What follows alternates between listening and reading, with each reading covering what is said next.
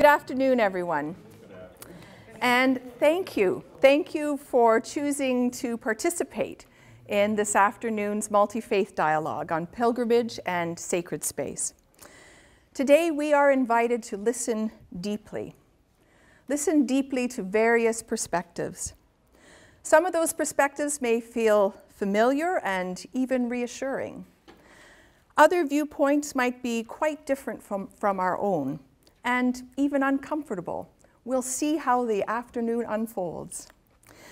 But as we listen to presentations from our three panelists and engage in conversation with one another, we are invited to build bridges of understanding and a better world by our actions here today. When UN Secretary General Ban Ki-moon addressed the 2010 World Summit of Religious Leaders, he said, quote, "When we build a culture of understanding and uphold human dignity, we build a better world. We live in a changing and interconnected world where local events can have an impact globally, and international events can have a local impact. These 21st century facts compel us to strengthen cooperation, to expand the space for dialogue." The organizers of today's event, and I suspect you as well since you are here, have a passion for expanding the space for dialogue. The organizer standing at the back is Dr. Idrissa Pandit. She's the director of the University of Waterloo's Studies in Islam program, which is housed here at the Renison University College. She's also our timekeeper for today, and so the panelists will be paying particular attention to her with a 5-minute warning, and we have chimes if that goes beyond that. Not a gong, but chimes. The second organizer is Dr. Daniel Maatz, who is sitting right over here. Daniel is a research associate at Montreal's Concordia University and an instructor at Wilfrid Laurier University and a member of local Jewish communities. And my name is Marilyn Malton, and I'm the director of the Renison Institute of Ministry. And we're delighted that each of you has chosen to be here today. We're also grateful for the legacy of Mrs. Helen Marie Wayne, a friend of Renison University College. It's through her generosity that we are able to bring this series of multi-faith dialogues to you. In the first half of the afternoon, we will hear presentations from our three panelists. The second half, we will engage in conversation with them, with one another. So now to our panelists. We'll begin over on my far left, your right. Presenting from a Jewish perspective is Mr. Bob Chodos. He's a longtime member and lay leader of Temple Shalom in Waterloo. Welcome. In the middle is Dr. Wendy Fletcher. She'll be presenting from a Christian perspective, and she is also the principal and Vice-Chancellor of Renison University College and Director of International and Intercultural Development. And thanks for being here on a Saturday. Mr. Sheikh, he will be presenting from a Muslim perspective. He's a PhD candidate at the University of Toronto's Department of Near and Middle Eastern Civilizations with a focus on knowledge and learning in the early Ottoman period. He's also an instructor here at Renison University College in the course Islam, the West, and the Modern World. Welcome to our panelists, and enjoy. So what is a pilgrimage then from a Jewish point of view?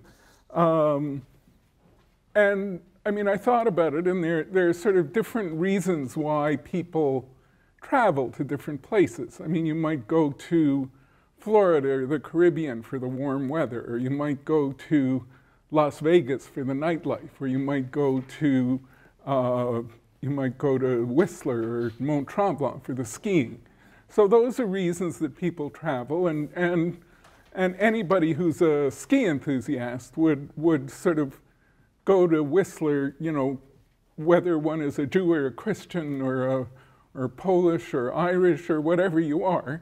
The only thing that matters is that you enjoy skiing. So pilgrimages are a little different in that they're places that you go because they're somehow related to your heritage or tradition, and that they'll somehow connect you with your heritage or tradition. So for example, if you're Irish and you make a trip to Ireland and you visit the village where your great-grandparents came, that's a little closer to the idea of a pilgrimage. So it's not necessarily a religious meaning, but it's some kind of deep cultural or heritage or religious meaning that would make a trip a pilgrimage. So what kind of trips would qualify as that for Jews? And obviously we associate pilgrimage primarily with Israel. And I think Daniel raised the question of whether any sort of Jew going to Israel, is that a pilgrimage? And he suggested that for some Jews it would be, and for others it wouldn't. But I think in the sense in which I'm using the word pilgrimage, for certainly for the vast majority of Jews, it would be a pilgrimage. I mean, you might, I mean, there is nightlife in Tel Aviv for sure, but that's not the main reason why most Jews go to Israel. It has more to do with sort of connecting with some of the roots and sources of their identity. So that's one kind of pilgrimage, but not all pilgrimage sites for Jews are in Israel by any means. And even in North America, there are places, for example, a couple of years ago, my family and I went to New York, and we went to the Lower East Side, and we went with my father-in-law who grew up there, and we found the house where his grandparents had lived. And there's a tenement museum on the Lower East Side where you can see sort of how people lived soon after they came to the United States a century or more ago. And if you're Irish, you can get an Irish tour. If you're Italian, you can get an Italian tour, and we, of course, did the Jewish tour. So that was a pilgrimage. And once you go to Europe, there are a lot more possibilities. And so if you look at the first side of your sheet, I identified a few places in Europe that would qualify as pilgrimages. So there are many old synagogues and old Jewish cemeteries and other old Jewish buildings in Europe. And I just singled out two here, the Cordova Synagogue and the Old New Synagogue in Prague. They're both built around the same time, sort of roughly the year 1300. So they're both more than 700 years old. So Cordova in Spain was the center of Islamic civilization in Spain. It was the caliphate was centered in Cordova. And the Jews did very, very well during that period of Islamic civilization. Jews were doctors and poets and philosophers and court officials. And we refer to the Golden Age in Spain, and it eventually all came crashing down with the Christian reconquest of Spain. But for a period of several centuries, Spain was a major center of Jewish civilization. So, and that synagogue in Cordova would be one way of connecting with that period in Jewish history. Now that style, I mean, interestingly enough, that style of architecture is referred to as Moorish, and it's been imitated in many other places. Thank you.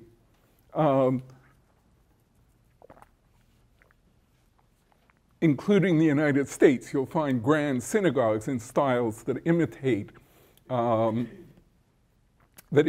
the style from Spain of that period. So the Old New Synagogue in Prague. So first of all, why does it have that name? Well, when it was built in the late 13th century, it was the new synagogue. It replaced an older synagogue. But by the 16th century, it wasn't so new anymore, and there were newer synagogues. But the name New Synagogue was sort of very firmly established. So it began to be referred to as the Old New Synagogue. And it was in the 16th century that probably the figure in Jewish history who is sort of most associated with this, and some of the legends lived. His name was Rabbi Low, and he's referred to as the Maharal of Prague. And one of the legends is the legend of the Golem. When the Prague Jewish community was in danger, he's reported to have fashioned an animate being out of clay, which was able to protect the Jews from their enemies. And reportedly, the attic of the Old New Synagogue was the sort of resting place for the Golem. So Prague has a very rich Jewish history, but this is sort of one of the more interesting aspects of it. So anyway, those are only two of many old synagogues in Europe that people would visit. The Cordova synagogue is no longer in use. It's used as a museum, but the Prague synagogue is in use to this day as a synagogue. So now the third site in Europe which I've chosen is very different. You'll see there the entrance to Auschwitz to Birkenau. It's hard to think of the concentration camps as a place of pilgrimage. I mean, they're certainly not holy sites in any sense that we would imagine, but they are a place that many people visit, and they're actually organized tours. And I think Diana Park, who's going to be speaking here in December, will talk about the March of the Living, which is an organized tour to the concentration camps and then to Israel. I guess the question arose after the camps were liberated and after the Nazis were defeated, what are we going to do with these sites? I mean, like, one instinct would be just to raise them and, to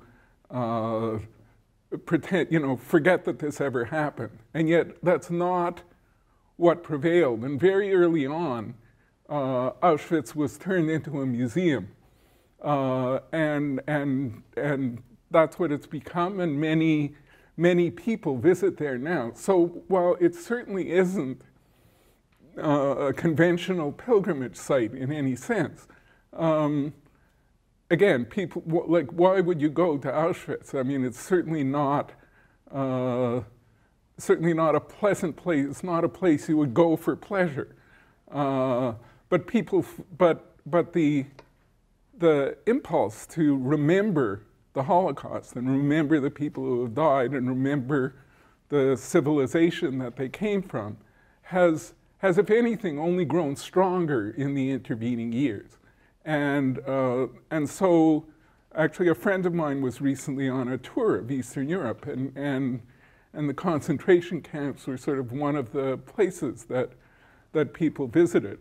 So this is a very different kind of pilgrimage site, but nevertheless, it's a very important one for Jews. Okay, now if you flip over the page, we're going to move to Israel. So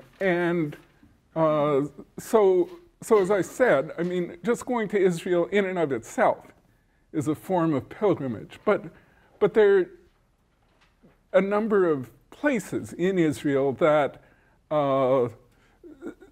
that would especially qualify as pilgrimage sites, and especially for certain groups of Jews.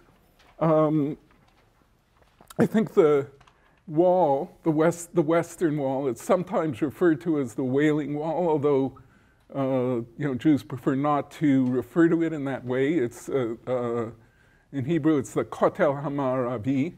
It's actually the wall of the outer courtyard of the ancient temple, and it's the only part of that temple that's still standing. So that's an obvious place that Jews would want to go. Jews pray there. There's sort of regular services held there.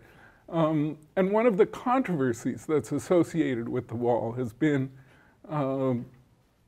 the place of women at the wall. There is a women's section, but some women, mostly from non-Orthodox denominations, but including some Orthodox feminists, have insisted on praying at the wall with a prayer shawl, which traditionally, according to Orthodox Judaism, is reserved only for men, and to reading from the Torah, which again is traditionally reserved only for men. And the chief rabbinate in Israel has objected to this, and it's sort of been taken to the secular courts. And in 2003, I believe, there was a ruling against the women, but then in 2013 it was overturned.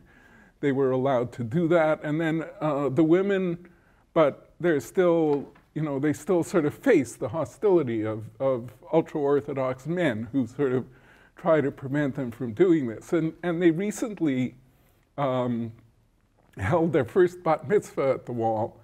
And so how were they going to get a Torah scroll there without sort of attracting the ire of these ultra-Orthodox men? And they found a sort of tiny Torah scroll, which is nevertheless sort of ritually correct, but was just very small, and they managed to smuggle it in and sort of hold the bat mitzvah using this tiny Torah scroll. So now Rachel's tomb. So there are three patriarchs and four matriarchs, Abraham, Isaac, and Jacob, and then Abraham's wife Sarah, Isaac's wife Rebecca, and then Jacob's two main wives, Rachel and Leah. And of those seven, six are buried, by tradition, six are buried in the same place, in the cave of Machpelah in Hebron. But Rachel isn't. And in the book of Genesis, it's the reason why she's not buried there is given.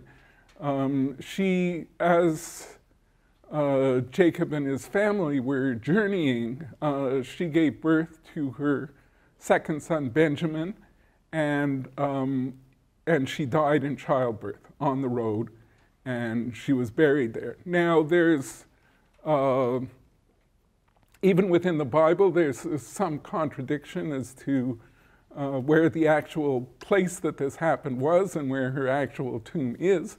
But there's this one place in Bethlehem that sort of by the consensus of the tradition became the site of Rachel's tomb, and there's that building that's built on it.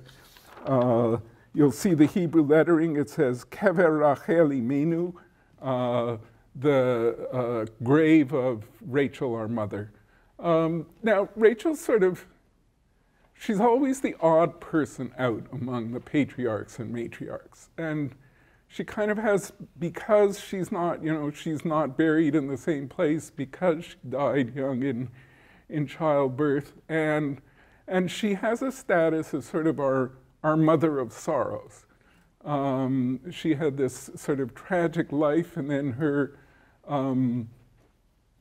the tragedy sort of went beyond her death when her children were the sort of northern kingdom of Israel, which was the first one to be destroyed by the Assyrians, was the leading tribes in that kingdom were from her sons. So that's another part of the tragedy of Rachel. And there's this very poignant verse in the book of Jeremiah about, a voice is heard in Ramah, lamentation and bitter weeping, Rachel weeping for her children because they are not. And God hears that prayer. So there's the sense of Rachel having kind of almost a special, that God hears Rachel even more than the other patriarchs and matriarchs. And so to pray at Rachel's tomb, there's a sense that, now we don't have intercessory prayer, although this is kind of skirting the edge of it, but we don't pray to somebody to pray for us. We pray with Rachel.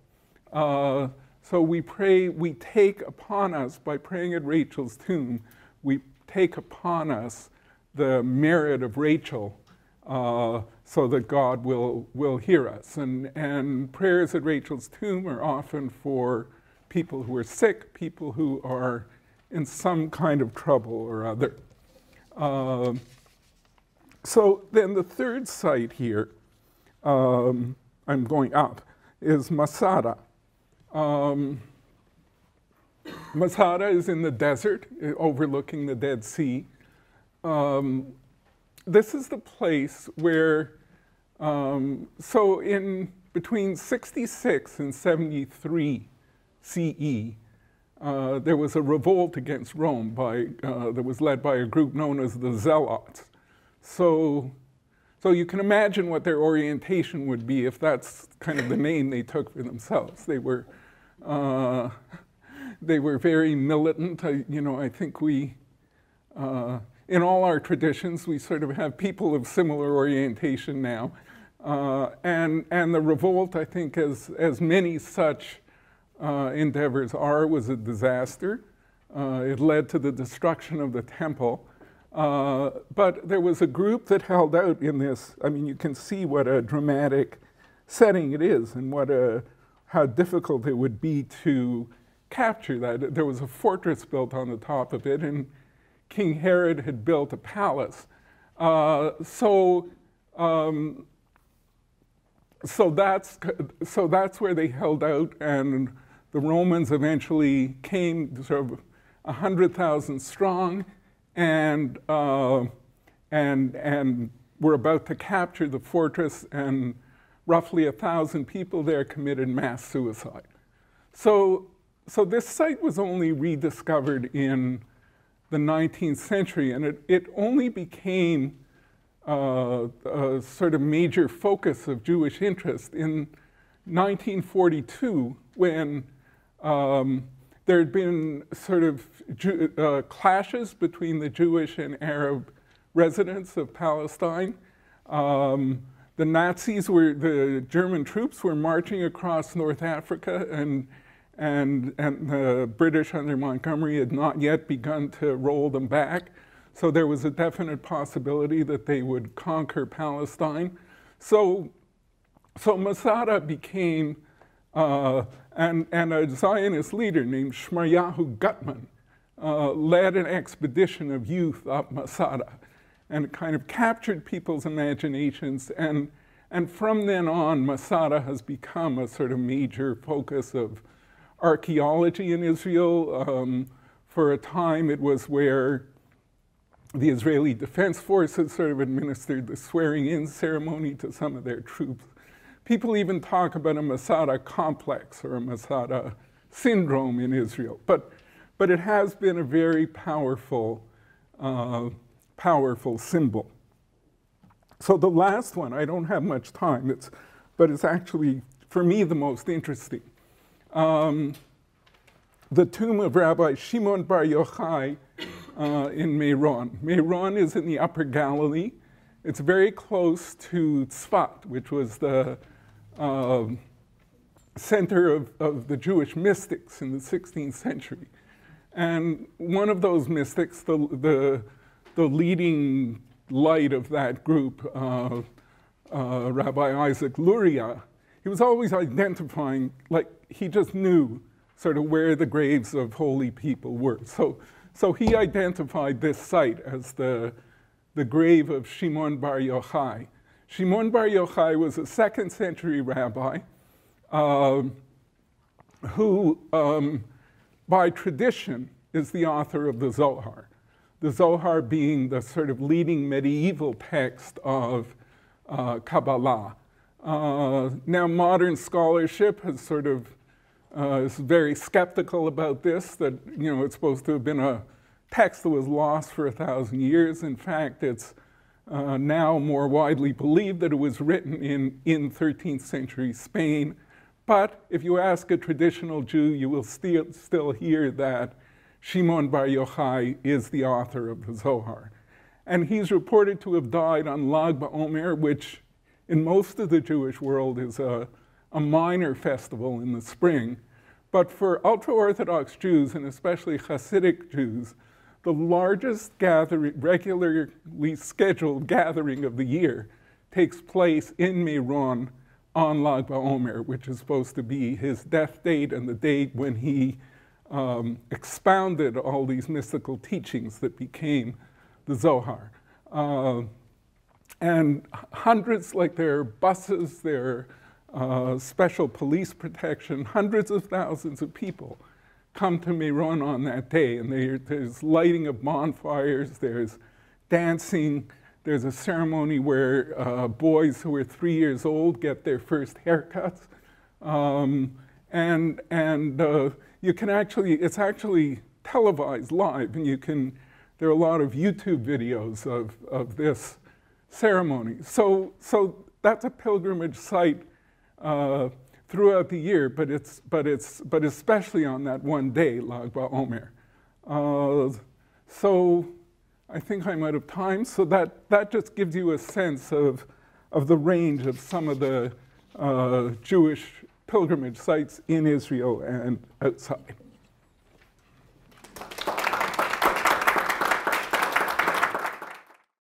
Good afternoon. It seems presumptuous of me to attempt such a project. To speak for a Christian perspective is a pretty broad undertaking. You're probably aware that currently there are more than 20,000 distinct denominational groupings within Christianity. Roman Catholicism is one of those, representing roughly 50% of the Christian world. So I think it's important to just identify a little bit about my location. So I am an Anglican, I'm a cradle Anglican, and I'm a historian by trade. So in attempting to approach the question of what is pilgrimage from a Christian perspective, those are my context, if you will, those things that have shaped my view of the universe. I, as with my colleague, first asked myself the question, what do I understand pilgrimage to be? And for me, in terms of a Christian motif for understanding pilgrimage, I think for me I define it really as two things, both the journey toward God and the journey in God, both. That then left me with being confronted by my own real understanding, which is that for me, as a Christian in this generation, I understand the theme of pilgrimage to be predominantly metaphorical. Not solely metaphorical, but predominantly metaphorical. There is absolutely within Christianity a tradition of physical pilgrimage, of going to particular places, travel to the Holy Land. Particularly in the medieval church, we see pilgrimage as a motif, sadly often associated with things like crusades, actually, but often pilgrimages to places where there had been a claim of a miracle, where the power of the Holy Spirit was thought to be particularly active or in residence. But in this generation, for Christians, I think that the notion of pilgrimage is predominantly metaphorical. So that's what I'd like to talk about, I think. Pilgrimage in three forms within the Christian world as we know it today. The first being physical, the notion that we move toward God and encounter God in physical spaces. The physical spaces, I think, for Christians are twofold. The first kind of physical space that the Christians have always acknowledged as the context for encounter with God, the place of encounter with God, is the natural world.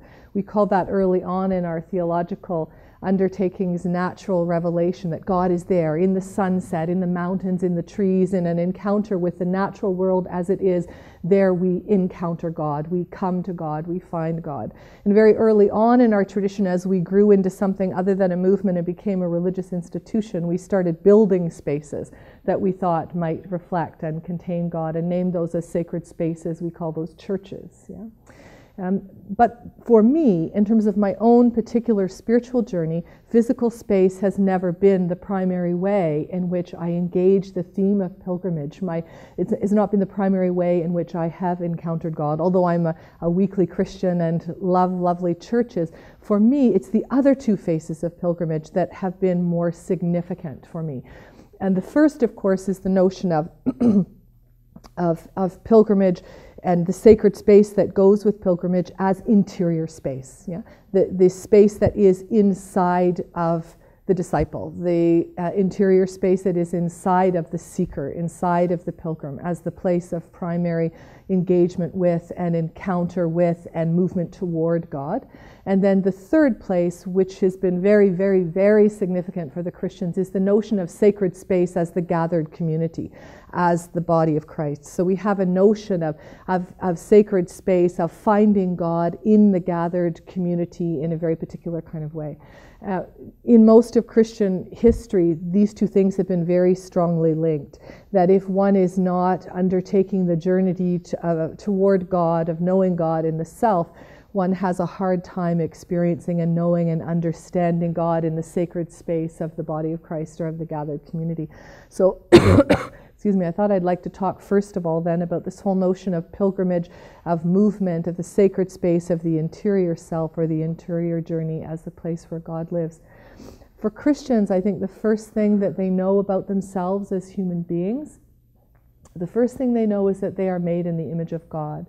The Imago Dei for Christians is a central piece of our theology, that somehow in the act of our creation, we were made in the image of God. What that means, how we interpret that, has been variously configured throughout the centuries. Thank you. But that somehow, the image of God, resides in us, at the center of us as human beings. We have entirely trusted in that. So how do we find that? What is this pilgrim journey then? This movement toward God and in God in the interior space? How do we take that? How do we undertake it? Various Christians across the centuries have understood that variously. But the tradition that I like best, that I think has been most helpful for Christian pilgrims and Christian mystics across many centuries, has been something that they have called the spirituality of detachment. So that's what I'd like to talk about as one understanding of the sacred space of the interior journey of the pilgrim and God, the whole practice of a spirituality of detachment.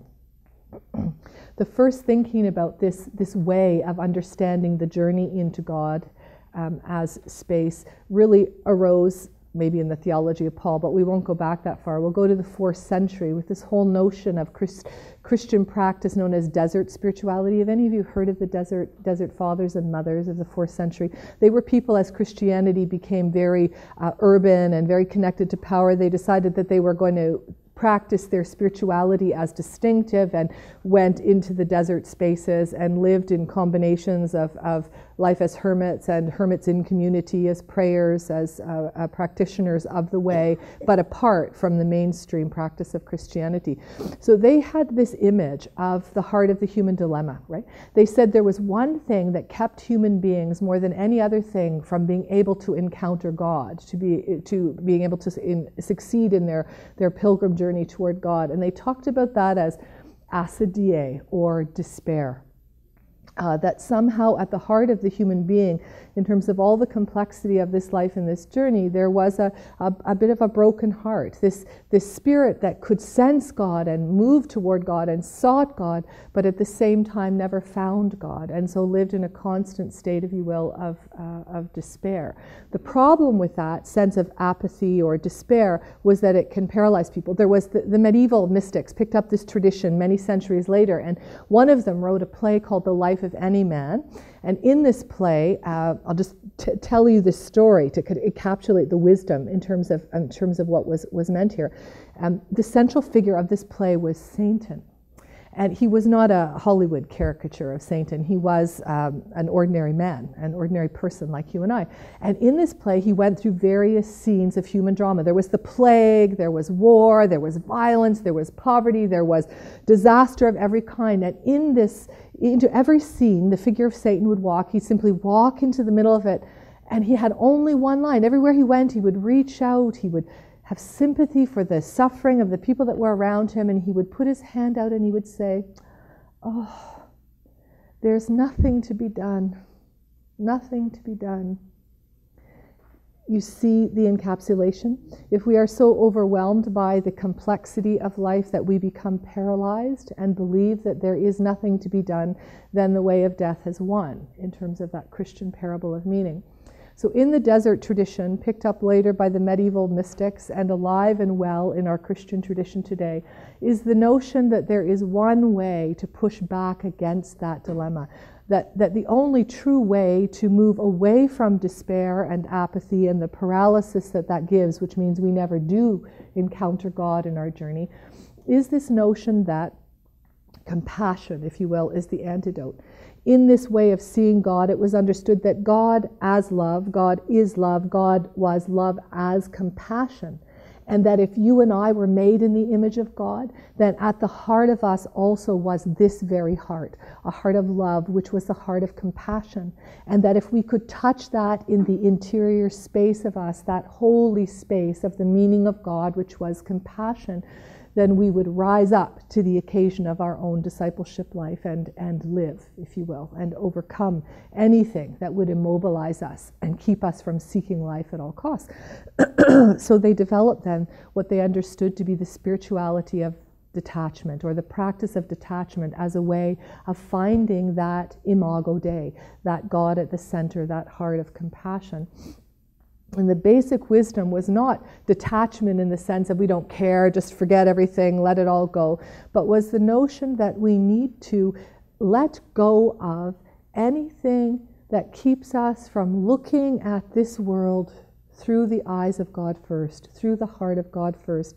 Anything that we prioritized that kept us from being able to see with God's eye needed to be released. Whether that was our illusions about the world, the illusions about ourselves, our physical attachments, whatever it was, we needed to simply set that aside and let it be there, and be ones who longed to look with the heart of God toward this world as the first thing. When I was a new teacher about 25 years ago, I was a theology teacher at Huron College, which is just down the road at Western. And I was big into the theology of detachment. I'd read everything I could get my hands on. I taught about it. But I remember the time when I actually realized I didn't have one clue about living it, and how graphically it hit me. I'd like to share this brief example of it, this illustration with you. I call it in my own mind my purple shoes story. Yeah, I come from a long line of women who like shoes. Yeah? My mom loved shoes, my grandmother loved shoes, my great-grandmother loved shoes, my daughters love shoes. Had a lot of shoes of every kind and every color. I was a new teacher at Huron. I was the only female teacher. That meant that whenever we had a female faculty person from away that was visiting, I was the host. So this one particular cold southwestern Ontario winter, the snow was up to here, we were going to have for a week a visitor from Indonesia sent to us through the student Christian movement. The day came for her to arrive. I went, I met her at the front door of the college. I took her to my office. I hung up her coat. I said to her, you can leave your boots there. You can just put your shoes on, leave your boots with your coat here in my office. We'll go down and meet the students. And she said, oh, I can't take my boots off. I said, why can't you take your boots off? She said, well, I didn't have a lot of money and I was coming to Canada and I was told that there was a lot of snow here, so I had enough money to either buy a pair of boots or a pair of shoes, so I bought boots. Well, there in the corner of my office, behind my door, was my pile, my pile of southwestern Ontario shoes. So I said, oh, well, just pick a pair of my shoes. So she took her boots off and she looked through my pile and she picked the shoes, but she picked my purple shoes. Now, my purple shoes were my favorite shoes, my absolute favorite shoes. All week long, she wore my purple shoes. It distracted me all week long. All week long, every morning I went to my closet to get dressed. I couldn't wear anything that matched my purple shoes. I got to work. I saw her purple shoes. The week came. It ended. She went on her way. And I realized something. That I had spent the whole week so staring at her feet and my shoes that I had missed the face of God passing through the midst of us with grace and wisdom and beauty. It hit me like a ton of bricks, and I got what the Desert Fathers and Mothers were saying. Whatever it is, whatever our purple shoes are, setting those aside so that we can encounter the sacred space of compassion as holy space, and from that space look toward the other and the world. That is our project, right? That is our work. So then, we'll move a little bit from the sacred space of the interior journey to this whole notion of the body of Christ. This is a hard one. This is a big one. But probably I would argue that for Christians, this is the main pilgrim project. This notion that somehow the place that we actually encounter God on our pilgrim journey, the most sacred space of all, is within the community of followers, the community of disciples. We would call that as Christians the body of Christ. See, the Christians have this bizarre piece of theology which I think we don't actually live as though we understand very often. But at the heart of the Christian tradition is this notion that in the life, death, and resurrection of Jesus, there was a reordering of the universe, if you will. That everything that was broken and estranged underwent some kind of ontological or essential reconciliation in the Christ event. And that from that moment, everything is seamless. That there is no other, that there is no division. Now, depending on what kind of Christian you are, you may understand that as only for the Christians, or only for this group of Christians, or you can be another kind of Christian and believe it's about the reconciliation of everything that God ever made into one unitive reality, one unitive experience. But whichever way you interpret that, the heart of this notion of the reconciliation of all things in Jesus is the heart of a Christian spiritual practice.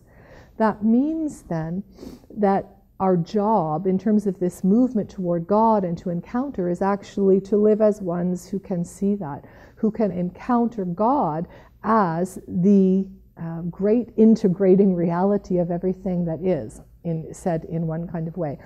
Excuse me. Let me say it this way. When I lived in Vancouver for many years, I taught Sunday school in a church called St. Michael's East Broadway. St. Michael's East Broadway was in a very poor neighborhood. You may know about the downtown east side in Vancouver. This was just on the edge of the downtown east side of Vancouver. And sad to say, there are tons of kids that live there. This is not a world that is only an adult world. It's a world full of kids. So we had this Sunday school at St. Michael's East Broadway, but the kids that came to our Sunday school were not as the children I had experienced in London, Ontario when I did Sunday school there. It was a much more complicated and diverse social landscape with a lot of suffering in the faces of those kids that showed up for Sunday school every week. And you know what? They were there every week because they didn't really actually have anywhere else to go. There were no sports for them. There were no activities. There were no, so they actually were there.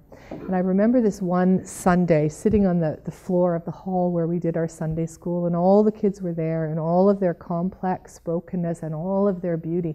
And I said to them, "Where is God?" Right? This very question. Where is the space we find God? And they gave all of the kinds of answers that Christians have given. One young woman put up her hand and said, "Up there, God is up there in the heavens." And another young boy thumped his chest and said, "God is here, God is inside me, God is here." And one young woman, whose name was Cheetah, she was about 5 at the time, she came from the most complicated and disadvantaged circumstances of anyone in that Sunday school room. She jumped up into the middle of the circle where we were sitting on the floor, and she said, "No, don't you see? Look. She twirled like this. There's God rising up from the middle of us." Cheetah saw what was meant, in the Christian tradition about where the most sacred space of all is, where the pilgrimage journey takes us toward God, that God is actually there. In the middle of all the complex diversity of our apparent brokenness is this God, this God who is one, this God who is healing, this God who is compassion, this God rising up and transfiguring everything about the landscape that we're in the middle of. Keeping my eye on the time, I'll just introduce a couple more notions about that, because I think that for Christians, this whole notion of sacred space and encountering of God out there, in here, and in the circle of the world, there comes then a requirement on a life. The next stage is not just that we see that, right? It's not just that we encounter God and understand that God is reconciling all things and God is in all things and God is here, but it becomes incumbent then for the pilgrimage of the Christian to go another chapter, to go another stage, which is to be in the world as ones that actually see that, right? Be in the world as ones that actually get that God loves our neighbor as much as us, that the very one that we hate and can't forgive is absolutely adored by God even as we are, is absolutely beautiful to God even as we are, to go and actually practice an ethic of that, which is a one world ethic, a one world ethic. The South Africans, in their struggle against apartheid, had a term that they used, which is a very important term. They had this word, Desmond Tutu, if you've heard him talk, you may have heard him talk about it. Nelson Mandela used this term, Ubuntu.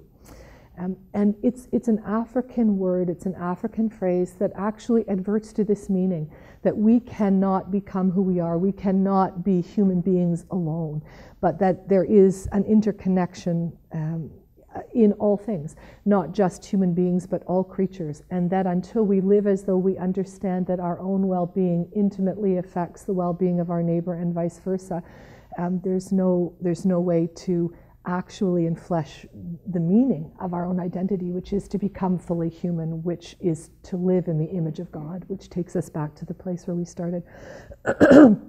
A silly, small story about it, because for me, it's a silly story again, like the purple shoes, but I believe that the whole project of you and I, in terms of whatever journey we're on, from a Christian location, my perspective is that pilgrimage, that journey, is about infleshing the Ubuntu, the wisdom of the reconciliation of all things in God, in a really particular way. Every interaction, not just the big things, not just getting it right in the big things, but in the small things. I was in South Korea.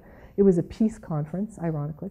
I was there to give a talk about Indigenous peoples in Canada and the impact of colonization on Indigenous peoples and how one might think into reconciliation beyond that project. And a stupid thing happened. I forgot my curling iron. Well, my hair, right? Like it's fuzzball hair. And so I need a curling iron to get it all orderly so I feel okay to go out in public. I had forgotten my curling iron. I looked, what am I going to do? There was another Canadian there, a woman, a bishop actually, an Anglican bishop. I could tell from her hair she was using a curling iron, right? And I went and I told her my dilemma and I asked her, could I maybe come early to her room each morning and borrow her curling iron? Because I had to stand up in front of 2,000 people and talk and like I had no curling iron. And she said, well, no, that would be very inconvenient for her because she couldn't commit to what her morning schedule would be. I couldn't believe it.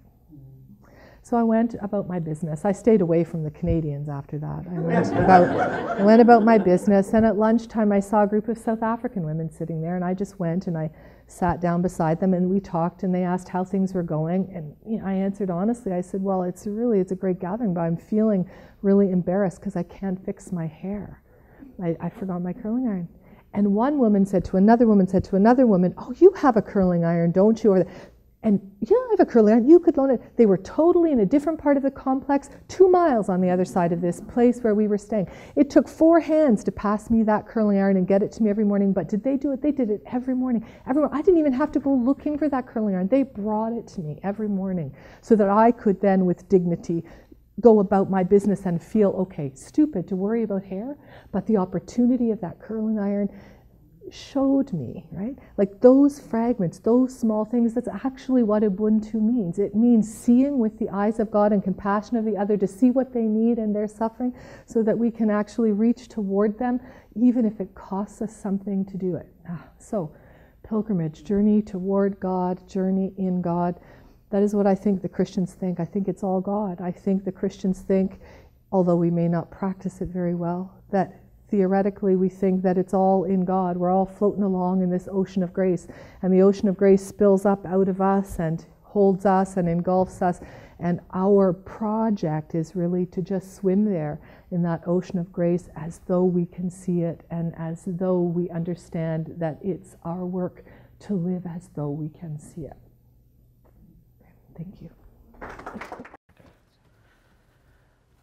So I was asked to talk about sacred spaces and how they're understood from the Islamic perspective.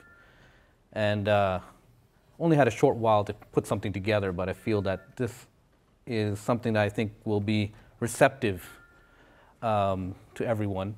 I try to keep things to basics. Like the other traditions, there are many examples and similarities in comparative traditional forms of sacred space. In the Islamic world, you can find anything from historical sites to shrines that are regularly visited by believers, by devout Muslims. But I thought, for this presentation, for the the limited time that we have, that I would just focus on sort of the bare essentials and the sort of major sacred spaces that all Muslims share and agree on. So in that sense, I want to focus in on two terms. One is the term that we use to denote our place of prayer, which we refer to as the masjid. I'm sure many of you have heard that term. In English, we say mosque, which is actually from the French, which is then actually from the Spanish, which then came from the Arabic. So it's mosque, mezquita, masjid. So you can sort of see how that word evolved. But in English, we use the word mosque to denote the place of prayer where Muslims offer their prayer. So that's masjid. The other term that I want to talk about is the term haram, which I would translate as sanctuary. So those are the two terms that I want to explore in this presentation, and with the slides that I've put together here. Firstly, the term masjid.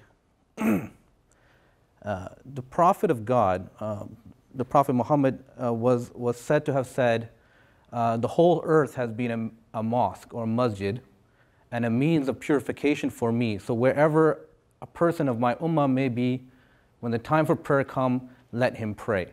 So this has sort of profound implications, because here what the Prophet is saying, it was just a simple question, probably answering a simple question by a follower. If I need to pray and there's no mosque around, like, what can I do? And the Prophet gave him what seems to be a very simple answer. If you need to pray, just pray everywhere. The world is your mosque. Just pray wherever you want to pray. But I think it has even greater significance and greater power in the sense that, wow, the whole world is a sacred space, right? I mean, that has really profound implications. With that said, and that ties back into the whole idea of human beings being representatives of God on earth. That in the vast cosmos, that God, the sovereign, in the vast cosmos, He gave us Earth as our special place, right? So think about that, when you're recycling, or when you're thinking about the environment, and our responsibility to everything that happens in this world. That this is a place that is not just for us to use, but it's our place to connect with our divine. But there is a proper understanding of what a masjid is, because we have them. They're around. These places which are considered sacred by Muslims. So I just wanted to look at the two terms, first masjid and haram, and look at them from an etymological way, and then maybe tie back some sort of historical events and instances to kind of flesh out what these words mean. So masjid, again, it's the Arabic word. The English word is mosque. And the roots, like Arabic, like other Semitic languages, all words in Arabic can be derived from a base triliteral root. So from this triliteral root, you can then create a myriad meanings. So when we look at the word masjid, we break it down to its sort of root meaning. So the letters are sajada, or SJD, sajada, which has a sense the meaning, the sort of essential meaning of that root word is to prostrate or to bow down.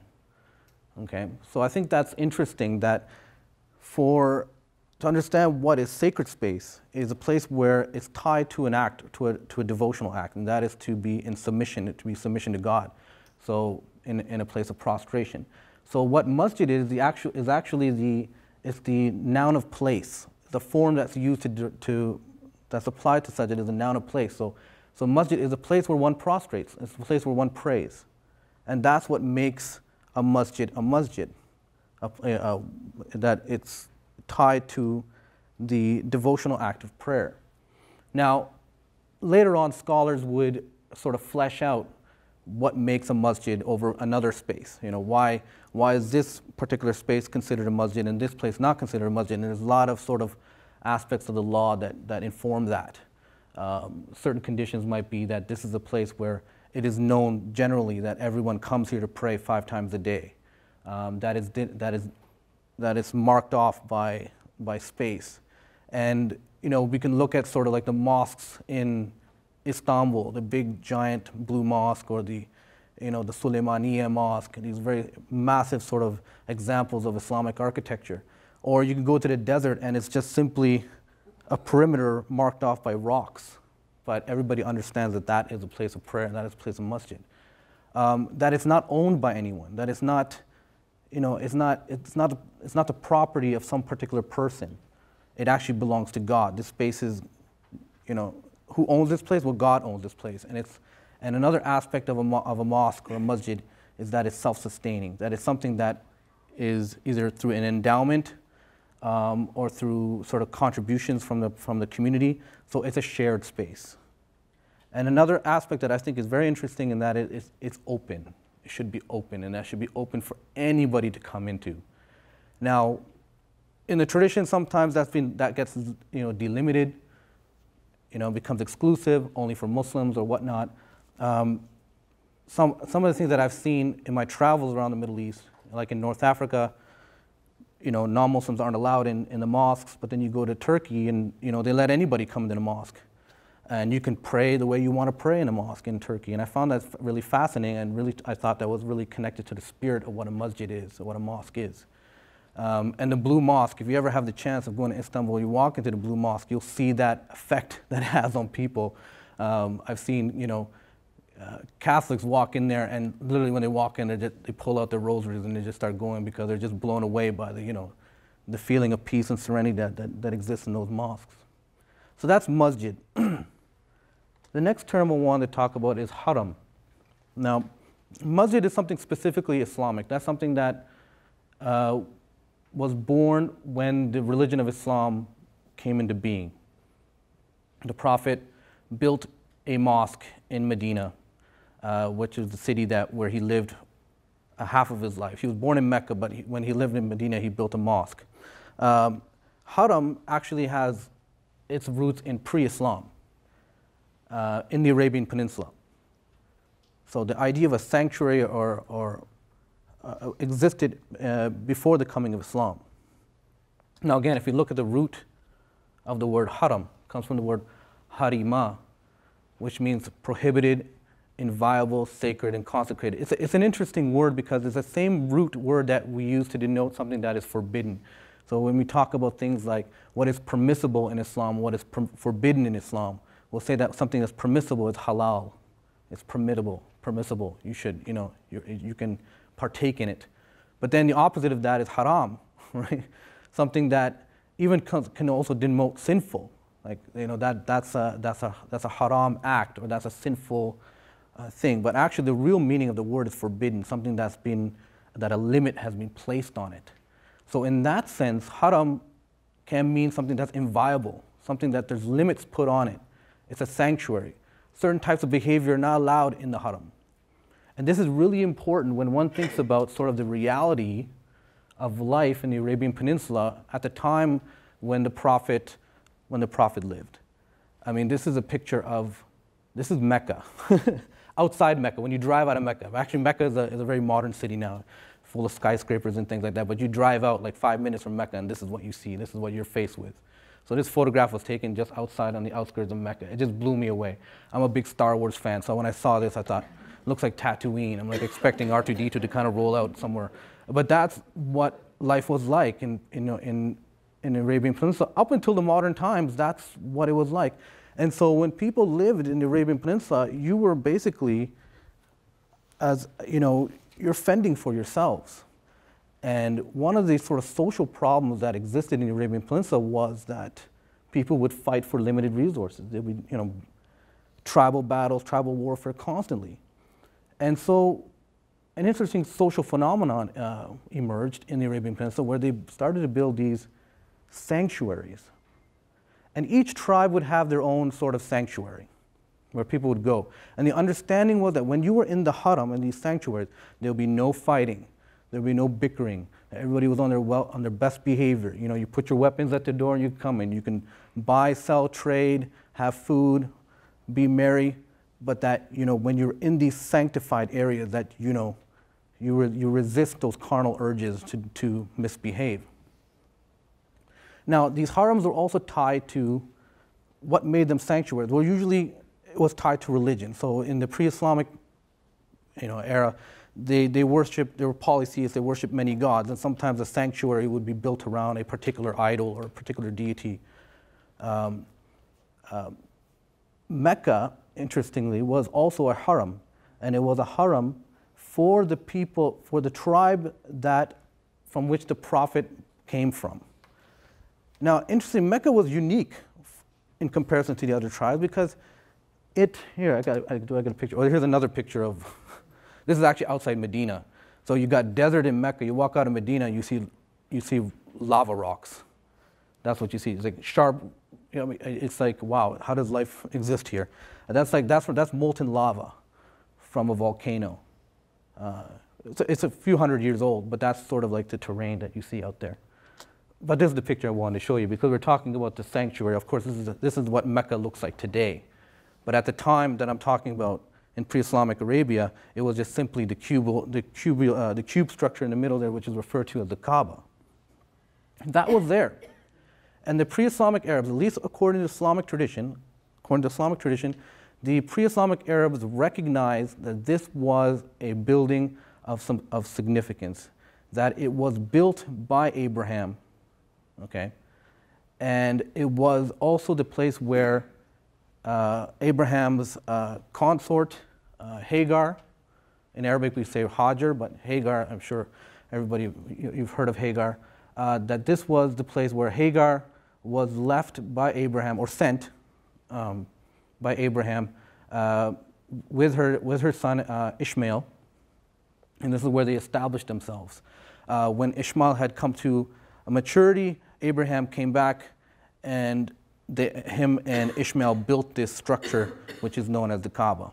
Now, it's gone through several iterations. It's not the same way that it's been there. It's accepted that it's been broken down and reconstructed several times. But that's the sort of significance of what that is. Now, the pre-Islamic Arabs recognized it as being, that it was Abraham's doing, that Abraham had built this. So the pre-Islamic Arabs, even though they were polytheists, recognized this. Now, the story goes that when Abraham sent Hagar there, now it's interesting in Islamic tradition, she was sent there, and according to the Quran, as a trial. Not for any other reason, it was a trial. So I'm not really familiar with sort of other traditions, but that's how Islamic traditions understood Hagar, that she went there. But at that time, there was nothing there. It was just all desert. And she was with her child Ismail. He was just a baby. And it came to a situation where she began to panic because there was no food, there was no water. And the story goes that she ran between two hills, Safa and Marwa, 7 times in desperation until Ishmael, who was sitting there all by himself, began to kick at the ground, and out from the ground erupted the well of Zamzam, this ever-flowing source of water that actually still flows today. It's an incredible source of water in an area which you would never even think could support that type of life. So she began to live in that spot, and as the story goes, as legend has it, the Arabs that lived in the area would travel through and they notice, oh, there's water here. And they would come and they'd stop off and they'd talk to her and everything. And eventually they'd say, do you mind if we kind of live here with you? You know, kind of build this city around you, because this is fantastic. And she welcomed them. And so Hagar and Abraham are recognized personalities in the Arabian Peninsula. That tradition existed, even though by the time of the Prophet's time, the Kaaba was surrounded by the idols of the Arab polytheists. That when Muhammad did finally come, he made sure to remove the idols and bring the Kaaba and the Haram back to its original sense. Here's another picture during the daytime. Now, all these pictures are taken during the Hajj pilgrimage that happens annually. We just had it, I think, about a month ago. Now, in Islamic tradition, we followed a lunar calendar, so it always falls 11 days behind the Gregorian calendar. So it's always moving back 11 days, from our perspective, anyways. This is, and on average, the pilgrimage usually numbers about 2 million. Although in 2012, we had the highest number of 3 million participants, which is huge, because if you think in the 1930s, I mean, it was like in the tens of thousands. Maybe I think there were like 38,000 people who went on pilgrimage in 1930 compared to now, right? So it's like a huge change. Now, when it comes to when Islam came and sort of brought the pristine form of the Kaaba and the area back, this area was then known as the Masjid al-Haram. So it's actually taken those two terms I talk about, Masjid and Haram, and joined them together and became Masjid al-Haram, and this is mentioned in the Quran. So this becomes sort of the holiest site.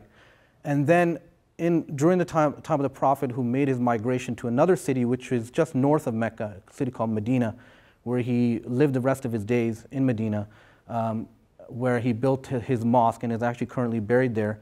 The Prophet extended the notion of Haram to Medina as well. So when Muslims talk about Haram, when they talk about the sanctuaries, they're talking about the two sanctuaries, one in Medina, one in Mecca, and sometimes they refer to it as Haramain. In Arabic, you have this, you have singular, plural, but you also have this dual function. So the Haram becomes Haramain. So you talk about the Haramain, you're talking about Mecca as a sanctuary, and you're talking about the sanctuary in Medina where the Prophet is buried.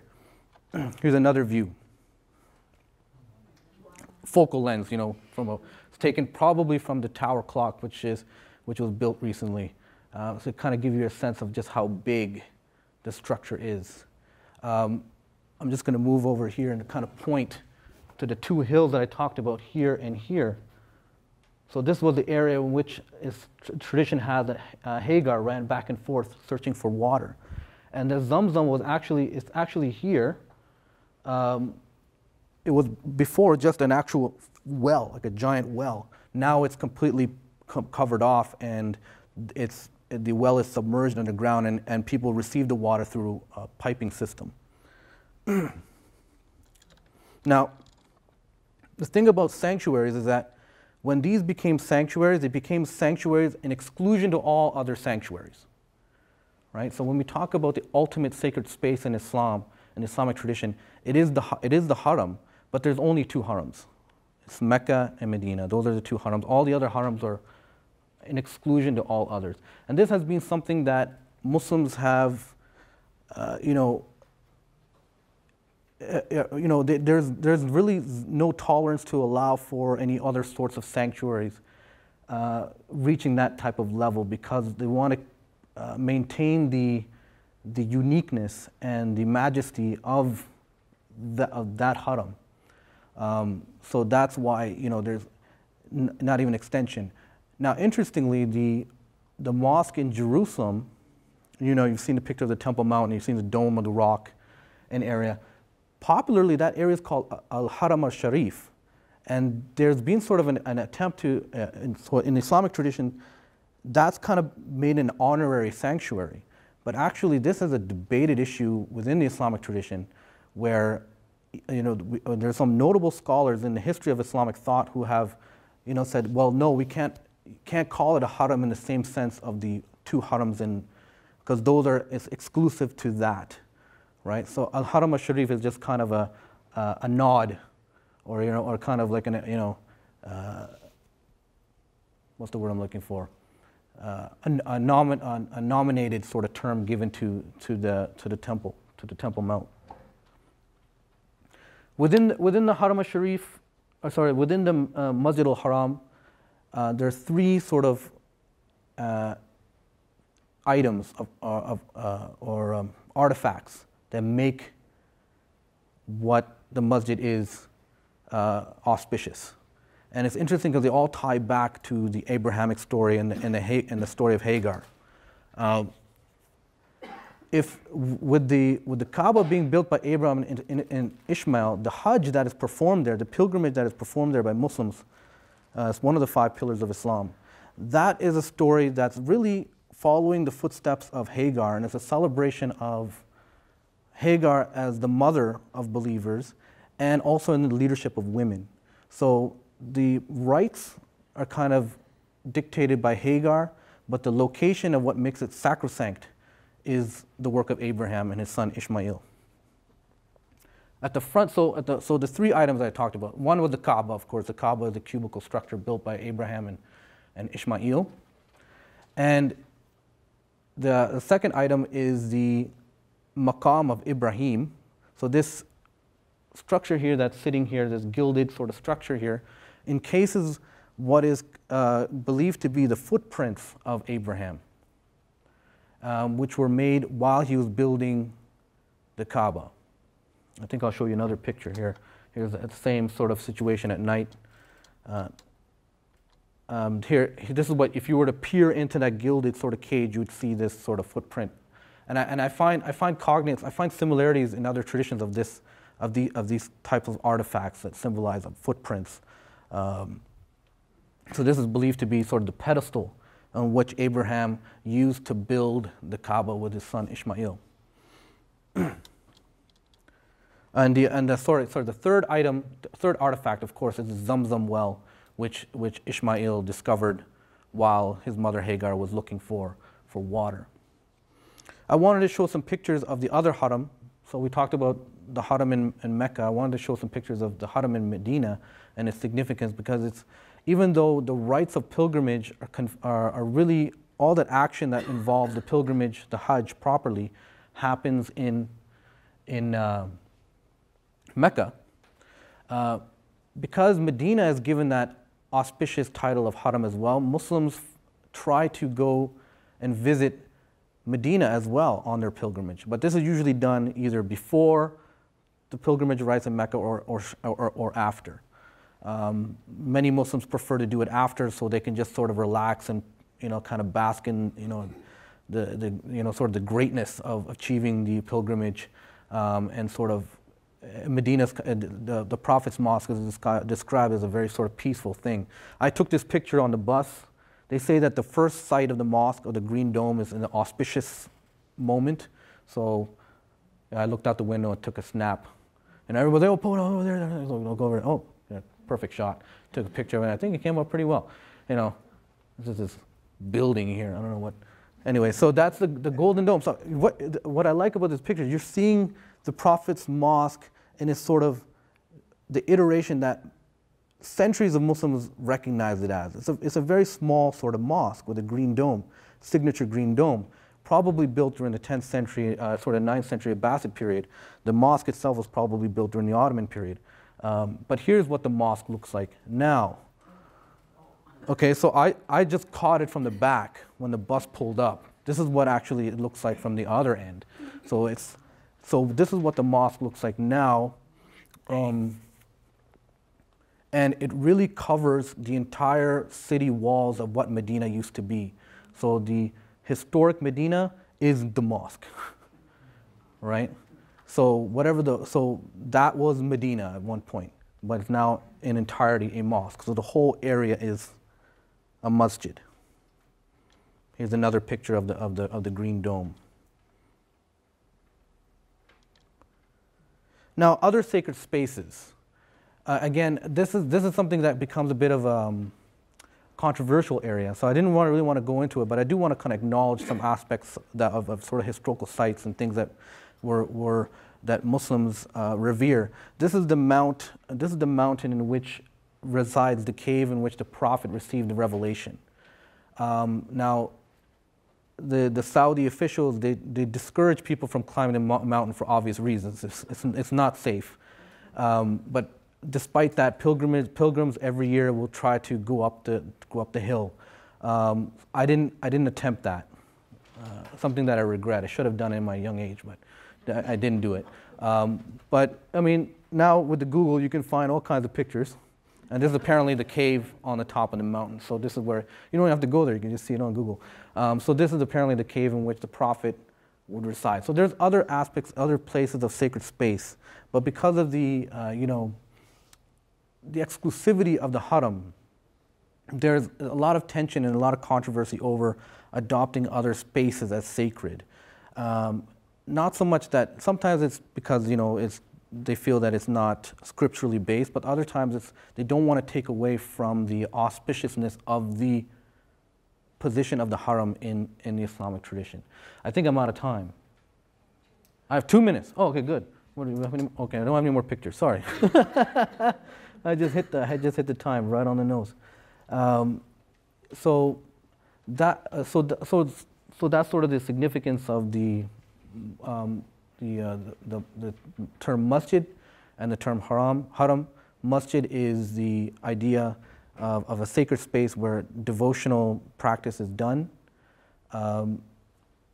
Again, according to the Prophet, the entire world is a masjid and should be treated as such. But properly speaking, technically speaking, yes, we do have structures that become sort of, understood to be masjids. Or places of prayer. And then you have the idea of sanctuary, which at one time were prolific. There were many sanctuaries in the Arabian Peninsula. But with the arrival of Islam, these sanctuaries were then delimited and exclusively given to the term, sanctuary was given to the term, sort of to the location of Mecca and Medina. So those are the two terms. Thank you very much. I'll stop there.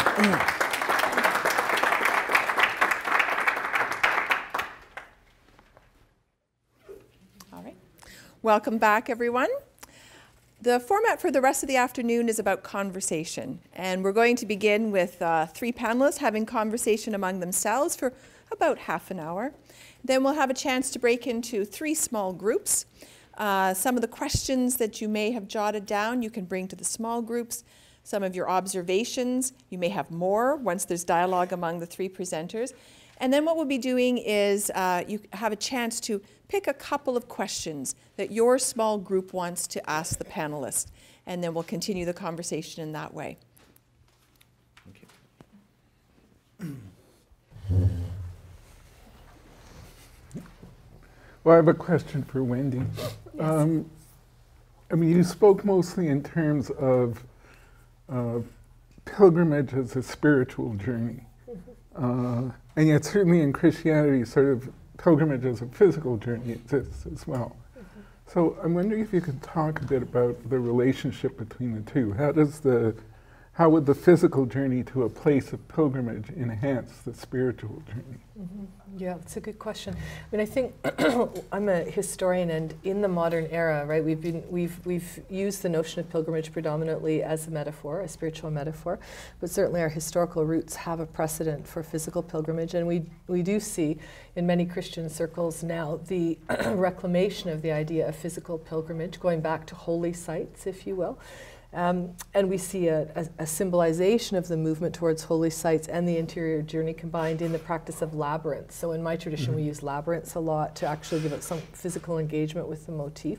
Thinking of my own experience of pilgrimage, I think that unlike the Jewish and the Muslim tradition, because of the diversity within Christianity, there isn't the same kind of one place to go, or the same number of easily identifiable spaces. I mean, certainly to go to the Holy Land, to Jerusalem and Bethlehem, yes. If you're a Roman Catholic Christian, you'd go to the Vatican. But in terms of the broad range of Christians, even in the medieval period, I think what we saw is that people were very selective about the choice of individual physical spaces that would have some resonance with them. So if they were suffering from a particular kind of illness and there had been a healing at a particular site, they would make connection between whatever saint was related to the healing and that location and journey there. So it's been a much more of a dispersed phenomenon. But I think that Christianity is a very enfleshed religion. I mean, the incarnation, the notion of God becoming flesh, is at the centerpiece of our theology. So using one's body in the act of spiritual engagement is very important. So there is that, I think, in terms of the value of physical pilgrimage, moving of the body. But actually in our Christian liturgy, excuse me, we symbolize pilgrimage even in terms of how we go through the liturgy with our bodies in the more liturgical traditions, so Catholic, Orthodox, or Anglican, that the movements of the body actually reflect, in a form, a reenactment of bodily engagement with the active pursuit of God, including receipt of the Eucharist or different other ritual acts. So it's, I think that's how I'd answer it, that the notion of physical engagement as a pilgrimage act is there, but not in the same way that it is with the other two traditions. And how is that sort of manifested in sort of the modern sense? Would you say there's more, has moved away from physical and more towards the spiritual, because of this modern situation, or would that be fair to say?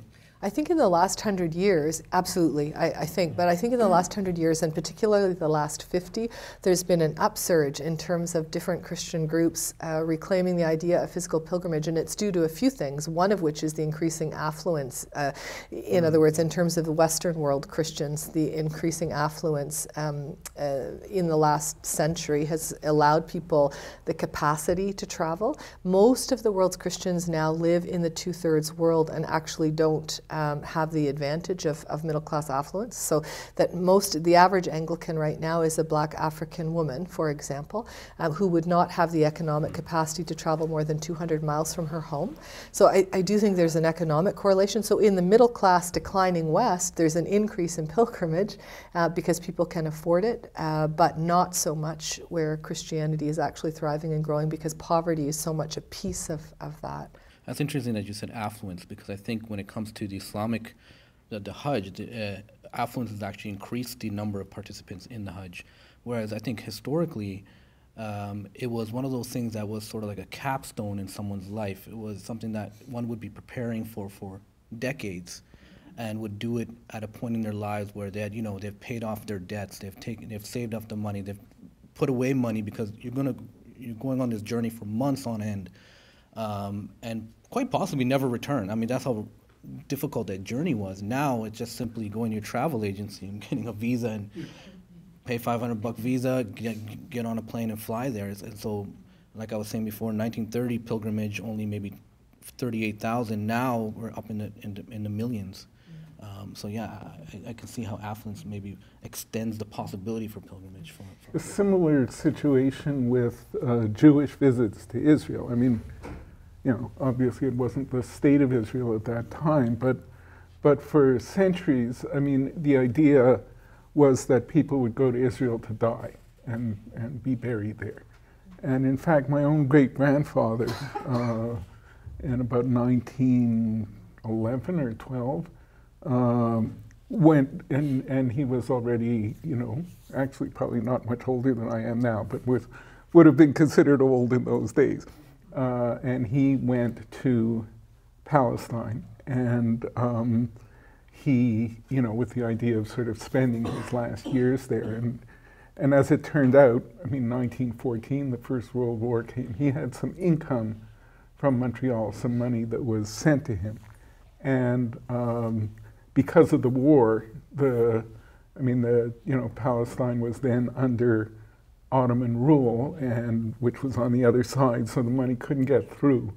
And he went with his son, and whatever food he could get, he would give to his son, and he ended up dying there, basically of starvation, because because of that. But again, now to go to Israel, we're actually contemplating a trip ourselves. And you go to a travel agent, and there are any number of airlines that fly there. And, you know, the challenge is picking the right package. That's right, exactly. Yeah. But this makes a really important point in terms of the spiritual impact of pilgrimage, because it's linked, historically it's linked to sacrifice, and the notion that one makes a sacrifice for the kind of encounter with God that will happen through the pilgrimage experience. So the extent to which there is no sacrifice then lessens the spiritual benefit, I suppose, theoretically. Yeah, I think you can, yeah, no, I think you can. On the other hand, it sort of spreads it out to a lot more people than it was available to before.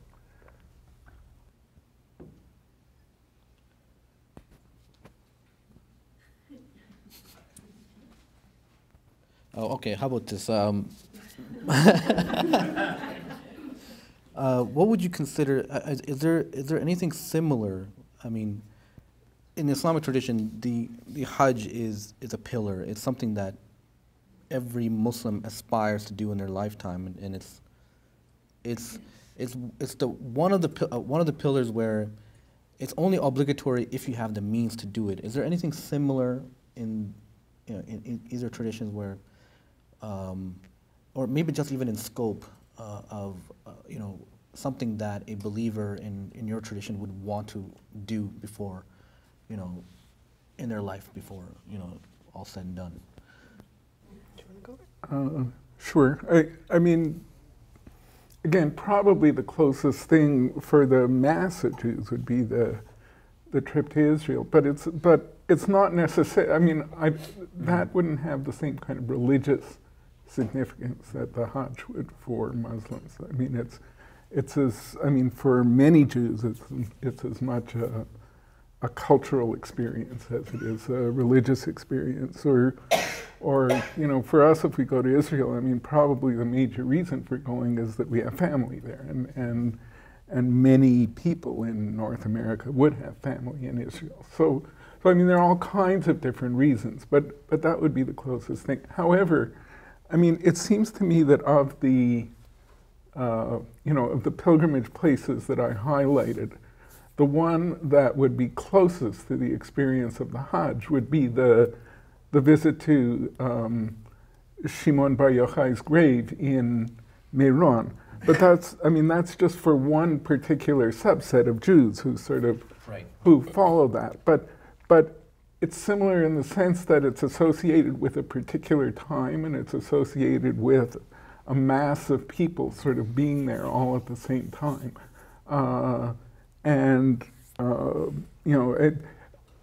It's not something that they would do sort of once in their lifetime. It's like certainly like ultra-Orthodox Israeli Jews, like every year they would go to Meron. I mean, there are fleets of buses that go from Jerusalem and Tel Aviv, but nevertheless, I mean, just that sense of being among a mass of people who are sort of there for a spiritual purpose, I think that would be the closest thing. My answer from the Christian perspective may sound unexpected, and it certainly reflects my own tradition, which is that I think the rituals we practice actually are the only thing that equates the same level of expectation and obligation, and even those within only more liturgical traditions. So the Eucharist, for example, in the tradition that I come from, the expectation that one prepares for and receives the Eucharist at certain times of the year or at certain points in a life has certainly historically been the case. But with all of Christianity, everything is so denominational and so particular to individual tradition. I don't think there is one. We've got the scriptures, we've got the creeds, and we've got the rituals of baptism and Eucharist that are common, but other than that, right, everything is... that's the common thread. That's one, okay. Yeah, I would say. I have a question about pilgrimage for both of your traditions. Does it shift with gender? Is the expectation of what one achieves or experiences or fulfills through pilgrimage different for men and women? It's interesting. One of the things that I find fascinating about the Haram is that it's the great equalizer. Makkah is the only place where men and women actually pray together. In more sort of, traditionally in mosques, the men usually stand up at the front and the women might be in the back or in a separate section. But in the precinct in Mecca, everyone just prays with everybody. And also, I mean, why I say it's the great equalizer is also because when people go to the Hajj, they're leaving their sort of worldly status and money behind, and when they're in the state of ihram, again another word that comes from haram, or in a state of the sanctity of as a pilgrim, they're just wearing very simple loincloths and a simple shawl. Women wear like a 1-2 piece sewn outfit, but the sense is that when you go there, everyone is equal before the eyes of God, and it's kind of like a metaphor for the last day when we'll all be resurrected in front of our Lord. So it's interesting to say that, because for when men and women do the pilgrimage, they're doing it side by side, and same sort of requirements are expected while they do it.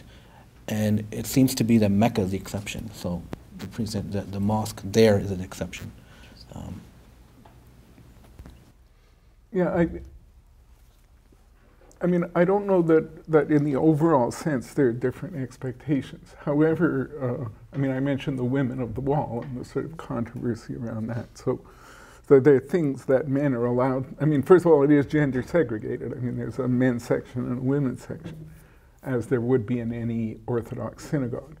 And there are different and again, as in any Orthodox synagogue, there would be different expectations of what the men do and what the women do. But there wouldn't be, I mean, the idea of visiting the wall would be something that both men and women would do. And similarly in, the pilgrimage to Mehran, I mean, it would be the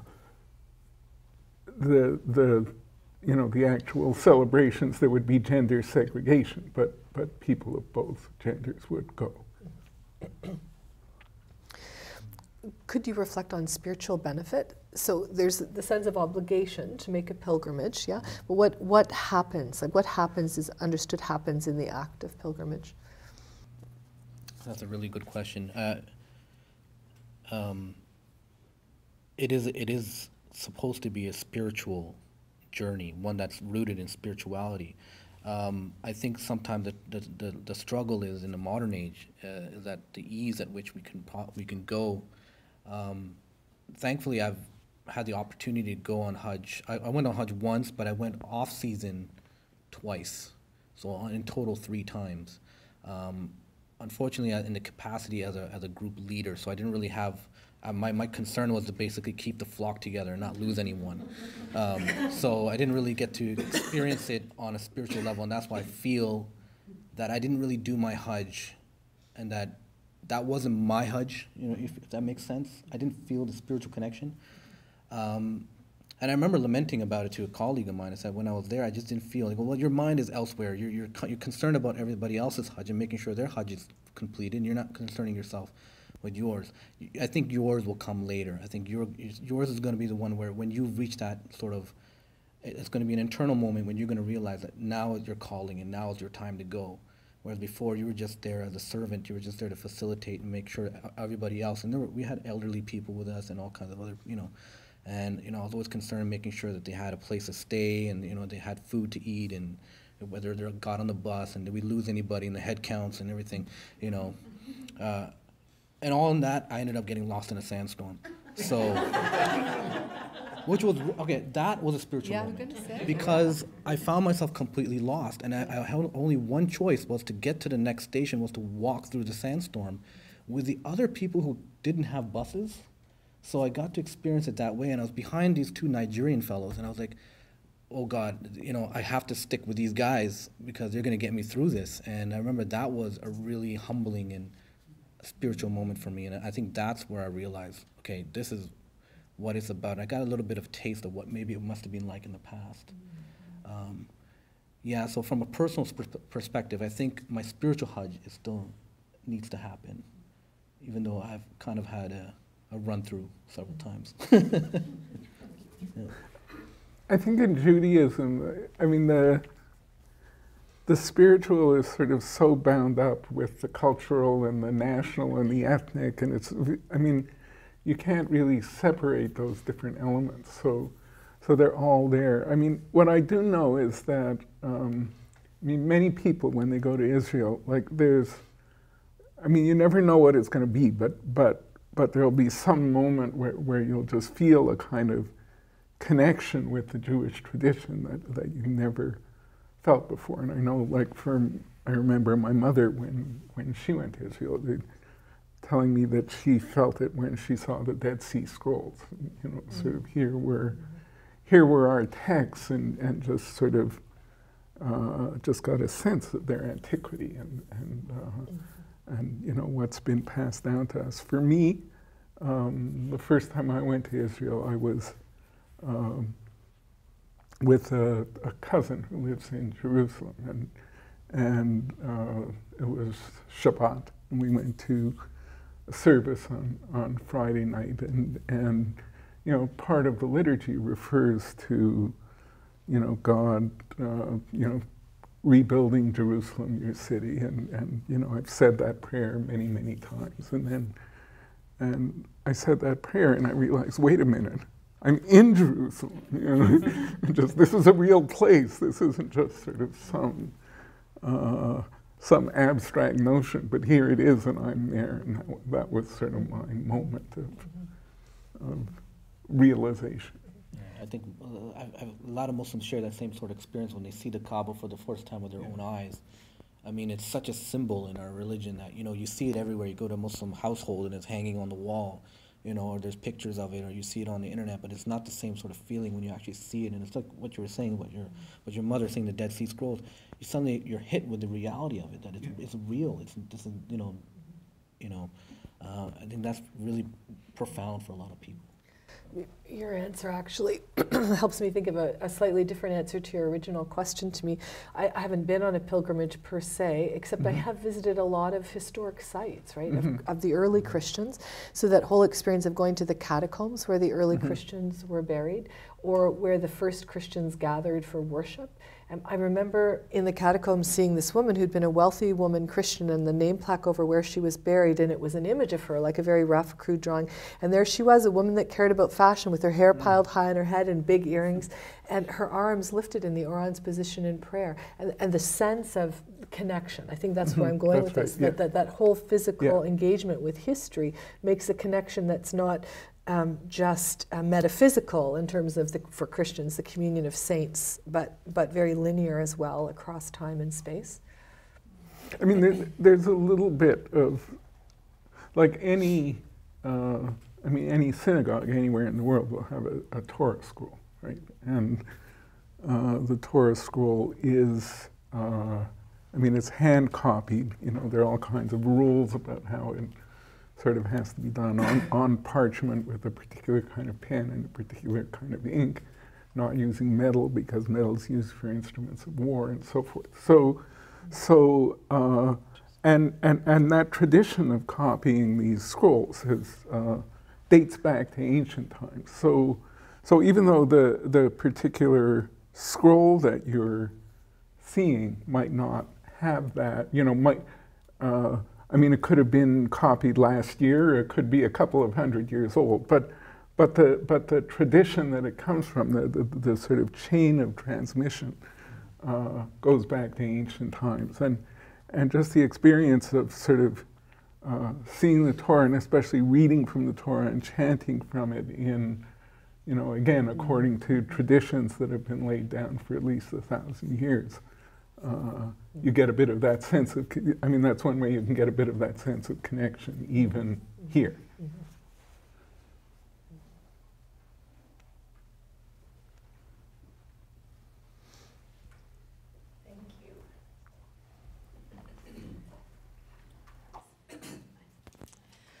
Thank you. Right now, you have a chance to enter more actively into the conversation. We'll break into groups of 3, and if each of you could join one of the groups, please, and just talk with each other. It could be some questions that you have, places, something that was said either in the presentations or in this conversation here that caught your attention, you feel a place of connection, you still have a question about. Simply have a conversation with each other, and we'll take about 20 minutes. So, Wendy, do you believe that the inclination toward pilgrimage is more a result of affluence?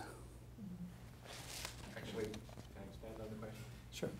Yeah, the physical pilgrimage is merely an artifact of affluence, because we hear about things like El Camino, and it's getting all kinds of attention and other kinds of physical pilgrimage as well.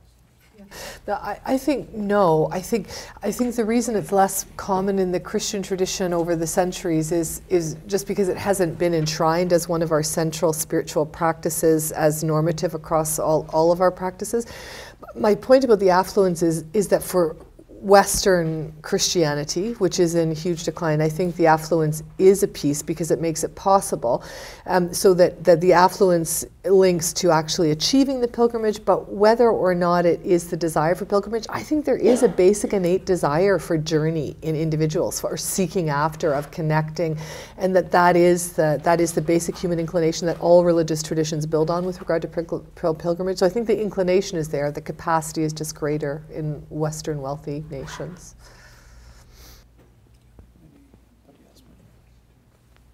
Okay, a second question then is, and I think each can respond to this, is there a sense of those who participate in pilgrimage, is there a sense of exclusivism with respect to pilgrimage, whether it has to do with financial ability or whether it has to do with prioritization or hierarchy? Any kind of exclusivism in pilgrimage in your traditions, or perceived that way? I think it depends, which pilgrimages you're talking about. I mean, I think that, for most of the places that I sort of identified as places of pilgrimage, that would not be the case.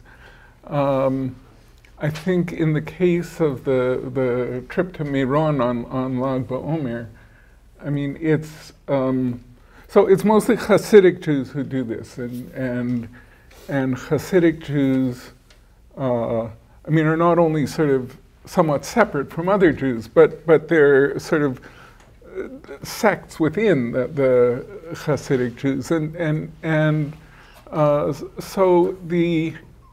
so at the ceremonies at Meron, there are different groups that sort of have different roles, like one of the groups are the Boyaner Hasidim, and it's the Boyaner Rebbe who always lights the first bonfire.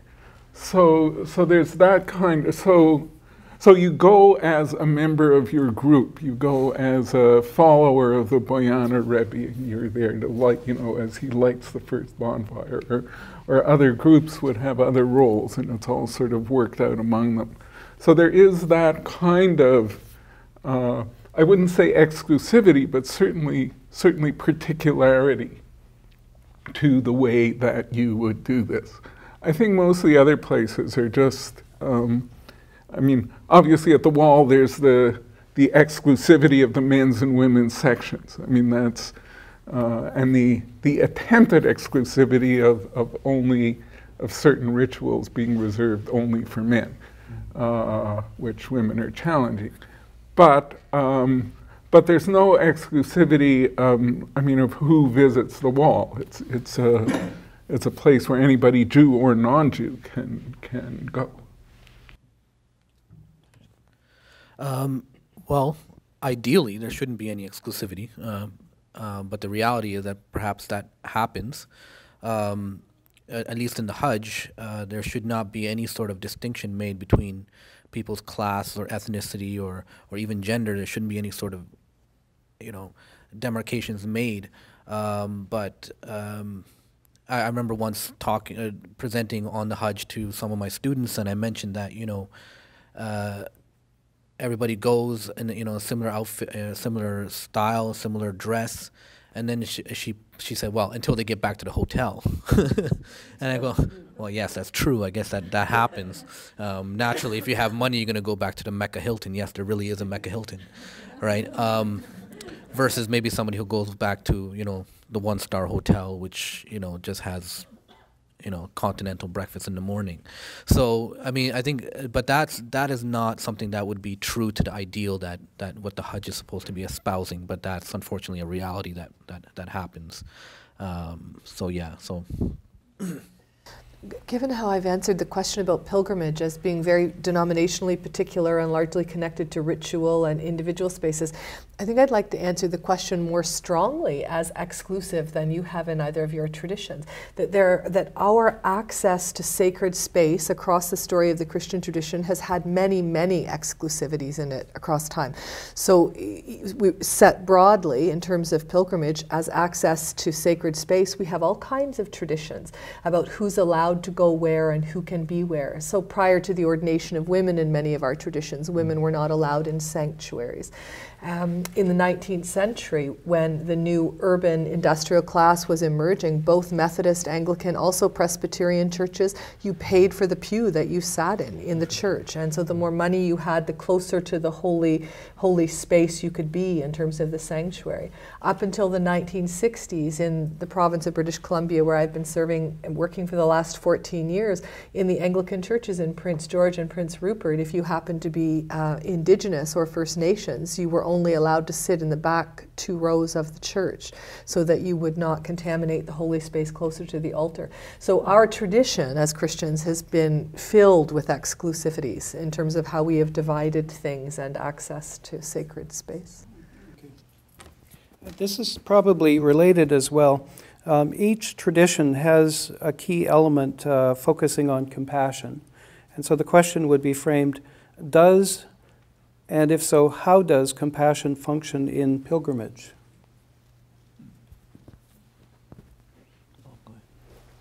Hadn't really thought about that.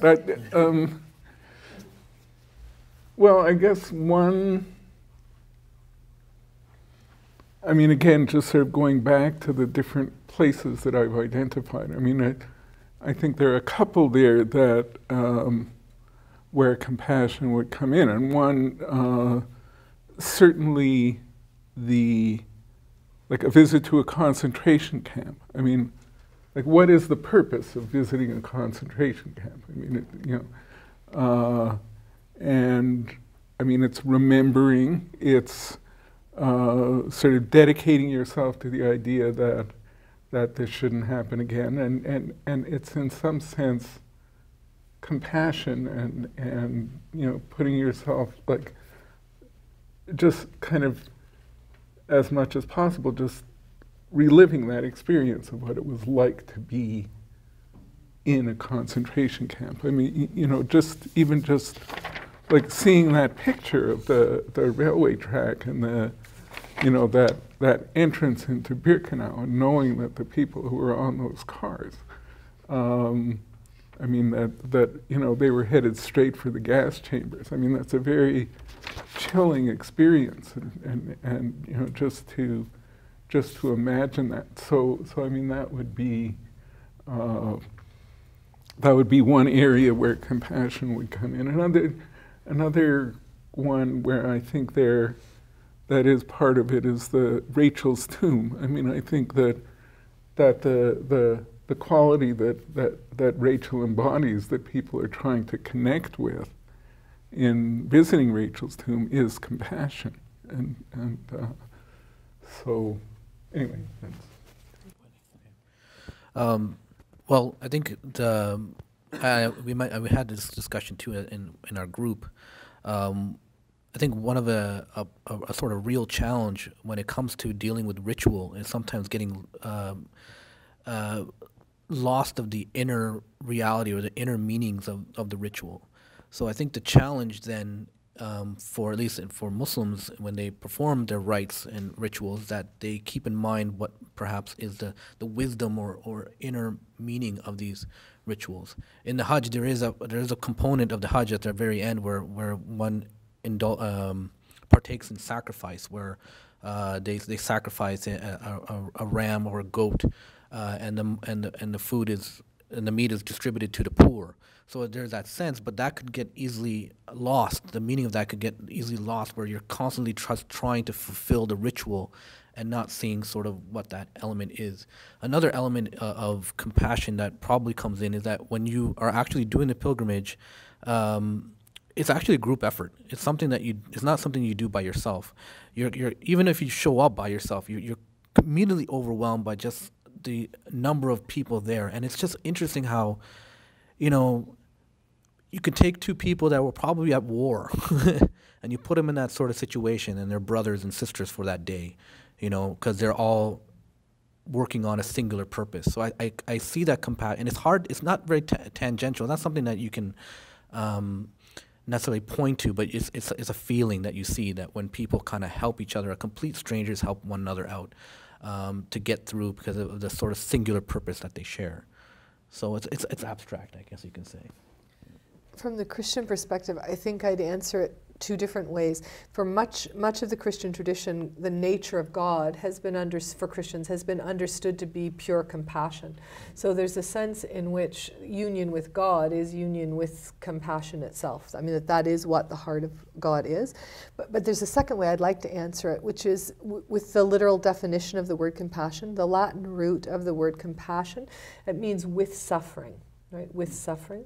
And you see that strain all the way through Christian journeying, this notion that part of the purpose of the Christian journey is to be united with God in God's suffering, or the suffering of Christ. So many of the medieval pilgrimages actually were very, both literally and metaphorically, geared around that it was to understand the suffering of the Christ so that one could understand what sacrifice God made and thereby understand the love of God for the other.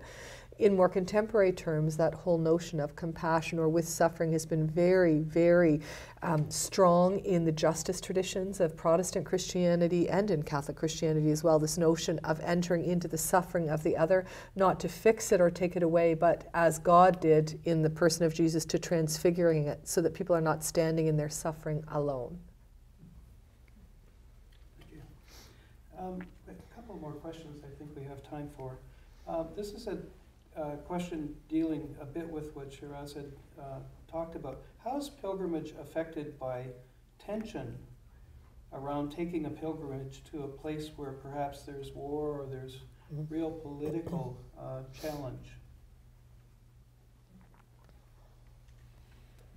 I mean, obviously that's the case in Israel, Palestine. I mean, and the places of pilgrimage have also been sources of conflict. I mean, that's sort of the irony. I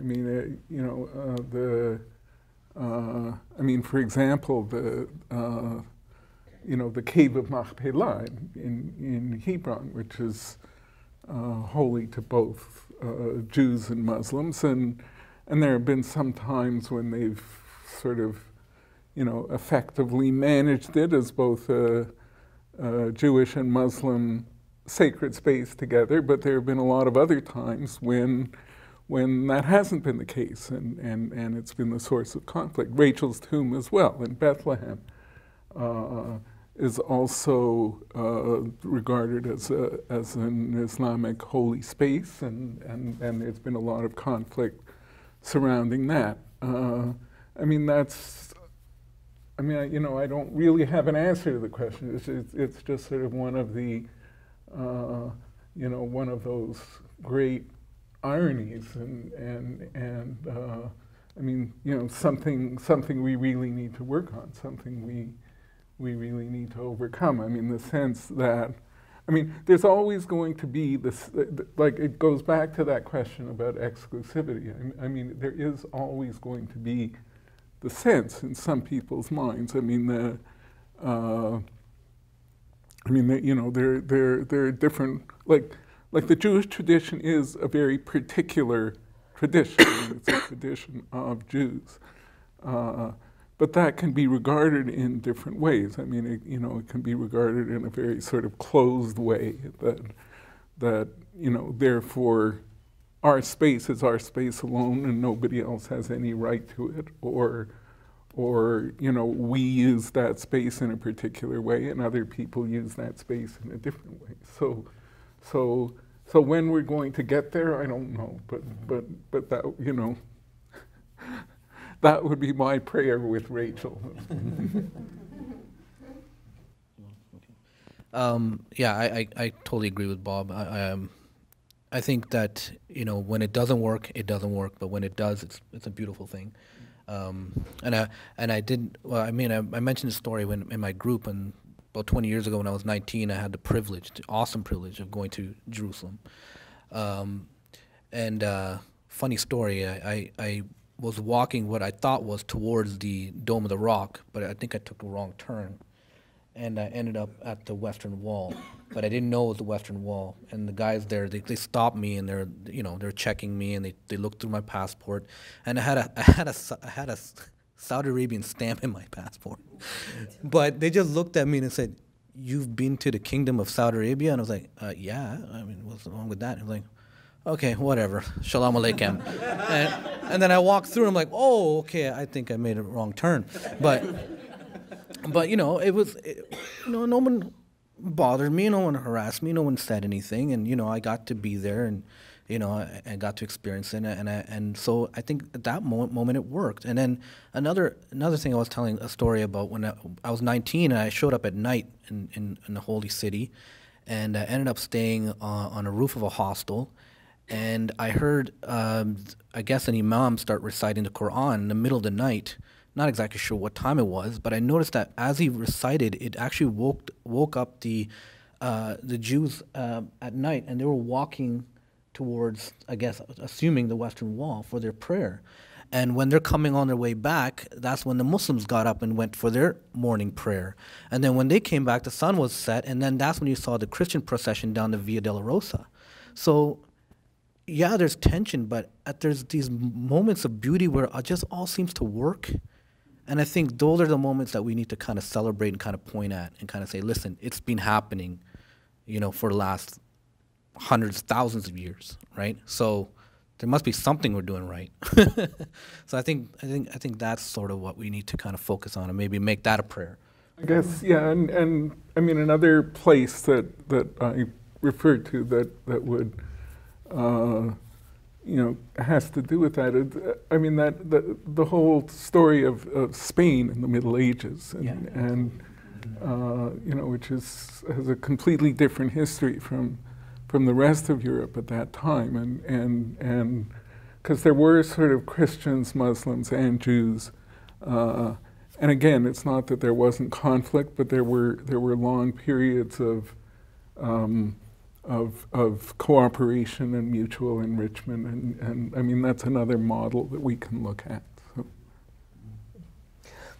I totally agree with my colleagues. The only other piece I'd add from the Christian story, which is not a very pretty thread, but is the medieval thread, which is that quite often not only was pilgrimage not discouraged through conflict and violence, but pilgrimage ran alongside it in terms of the Crusades. So reconquering the world for Christ. In other words, the violence that went with spiritual pilgrimage was intermarried. So we've come to near the end, and I remember a lot of radio announcers with panels saying, we have one final question, but we don't have much time. Could you give us a 30 to 45 second response? And usually you hear the music going into the news as one of the panel members is still talking, but I'm going to try that. In 30 to 45 seconds, I wonder what you would consider the foremost benefit of pilgrimage.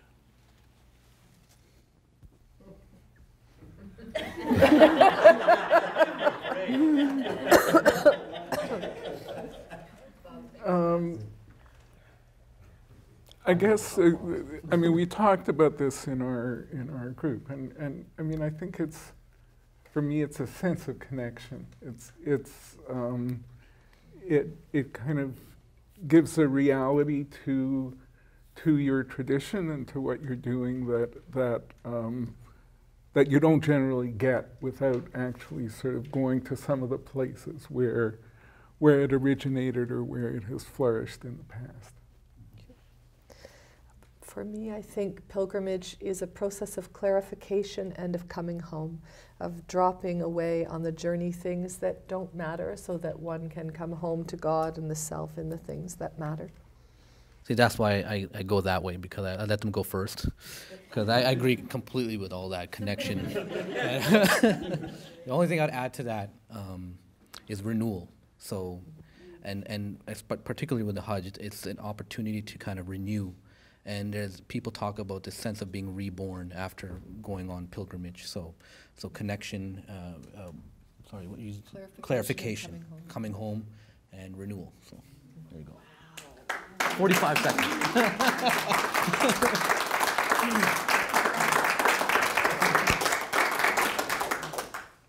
Before I say a few words of conclusion and appreciation, I want to remind us all that in December on the 13th, another Saturday, we will have the third in this series, third and final component of this series on pilgrimage and pilgrims, stories of pilgrims and pilgrimages.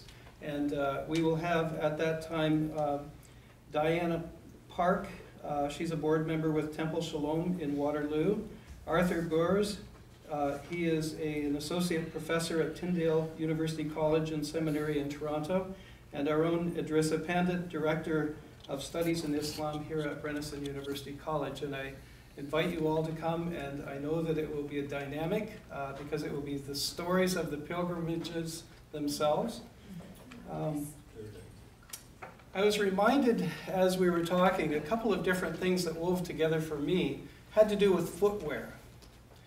And certainly Wendy's purple shoes just, captured my imagination. And then when Bob was talking about, and I appreciate the humility in that story, because I think that that's one of the elements of pilgrimage when we attach or connect with our own spirituality and that of our histories. We find ourselves humbled by the long-standing tradition and the depth of connectivity with God and with community. And so I very much appreciated the willingness to be so open and humble with the Purple Shoes story. And that got my mind thinking about when Bob was showing us the image of the concentration camp, and I remembered being at Yad Vashem in Jerusalem, the museum of the historical evidences of the Holocaust and the reminder, so that never again.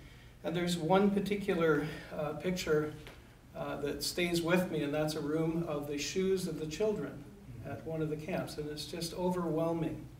And that, again, I have to say is, one of those sadder moments that it's unfortunate that we have to remember, but it is still real. And then I checked this out with Idrissa, and in the Hajj, there is an obligation to be without footwear. The ground on which you stand is holy. Mm-hmm. And we all share that in our traditions. And so I find that how beautiful are the feet of those who proclaim this good news. So I'd like to conclude with that and thank Shiraz and Bob and Wendy for engaging us so beautifully and so educatively in such a profound topic. Thank you very much.